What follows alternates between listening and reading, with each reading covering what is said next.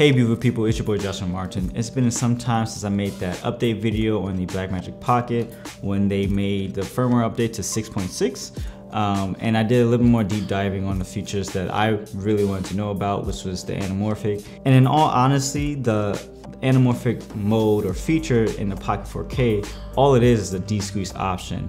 They didn't do anything special. There's no electronic stabilization or anything like that. So all it is, you're getting a better preview if you're not using an external monitor so you can see on your camera. Right now I was focused heavily on the 2x anamorphic mode, which allows you to obviously de-squeeze the 2x anamorphic in camera.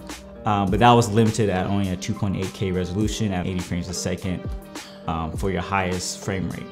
But if you have a 133 adapter or 133 anamorphic lens, you actually have a lot more flexibility with the Pocket 4K in terms of resolution and frame rates.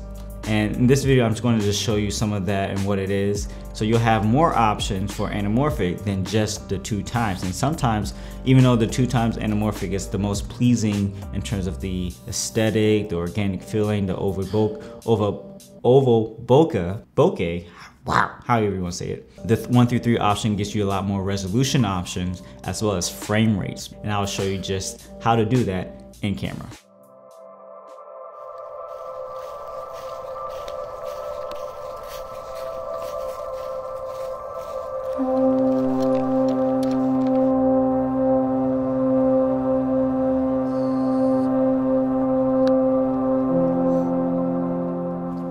For the testing, I'll be using the PL anamorphic from SLR Magic, the 50, probably the nicest focal length I think on the Pocket itself.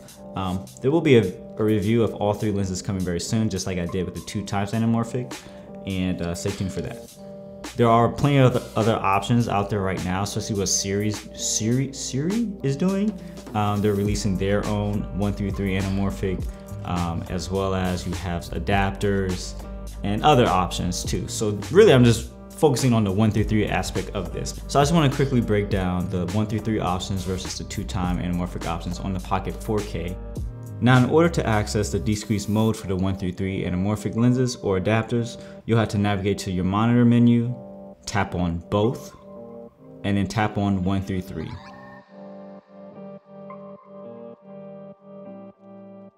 The only option you cannot use the 133 de-squeeze is the 4K crop at 2.4:1. That's only for spherical lenses. As you can see here, the 4K DCI, I can use the full sensor up to 60p at 133 anamorphic.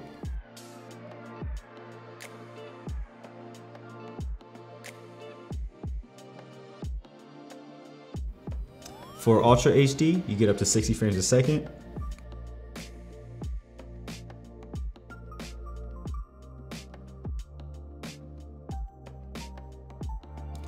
For the 2.6K 16:9, you get up to 120 frames per second windowed.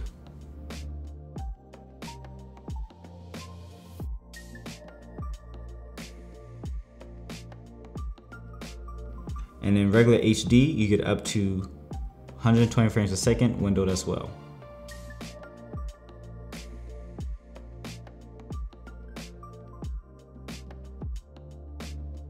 Now, the affordable 2x anamorphic lenses are the VESA and the SLR Magic lenses that are out on the market right now. Those are the full housed lenses that you can probably purchase for under $4,000. So it's relatively cheap, but yeah, I just wanted to just give this information out there.